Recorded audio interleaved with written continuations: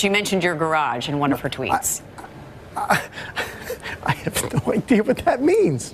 Scott Baio appeared on ABC's Good Morning America Wednesday, where he denied the sexual abuse claims that have been leveled against him by his former Charles in Charge co-star Nicole Eggert. One day prior, Eggert appeared on NBC's Megyn Kelly Today to speak about claims she first made on Twitter. She told the host that Baio sexually abused her probably once a week when she was 14 through 16 while the pair starred together on the CBS family sitcom. On Wednesday, Baio told ABC anchor Amy Robach that he has, quote, proof that the first time they had sex was when Eggert was 18, not 17 as she alleges. He then repeated a claim he previously made during a Facebook Live video that he had posted in response to Eggert's tweets over the weekend. He referenced a previous on-air interview Eggert made on The Dirty, where she told host Nick Ritchie that the pair had sex long after the show ended.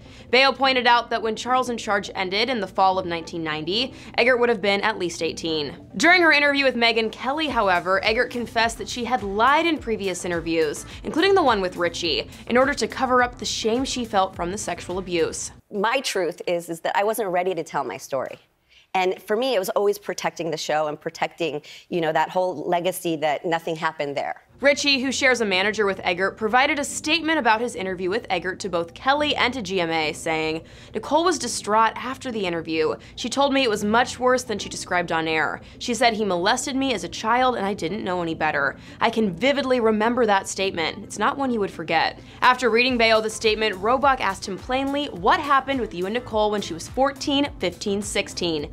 Baio replied, absolutely nothing. He described the set as being like a picnic every day. The actor also adamantly told Robach that he was never alone with Eggert on set, saying that it was impossible because when a child is on a set, they are either in school or they're on the set with the teacher and their parents. Eggert had disagreed with that opinion during her Megyn Kelly appearance. She also said that the alleged abuse often happened at Baio's house. When asked about seeing her off the set, Baio said he saw her around the studio lot. Then, to Eggert's claim that the first alleged molestation happened in Baio's garage, he said, I have no idea what that means. He also said this. I'm trying to figure out which time she's lying and which time she's not lying because the story seems to change quite a bit. Another Charles in Charge co-star, Alexander Polinsky, and a former guest star, Adam Carl, have supported Eggert's claims. Baio told Robach, I don't know what they're saying. He added, and by the way, Nicole and I were friends after our only sexual encounter. She aggressively sought me out because she wanted me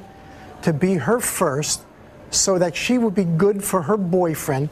Those are her words. Baio also said that should Eggert go to the police, why would I have a concern over something I didn't do? For the full interview clips from both GMA and Megyn Kelly Today, go to THR.com. Until next time, for the Hollywood Reporter News, I'm Tiffany Taylor.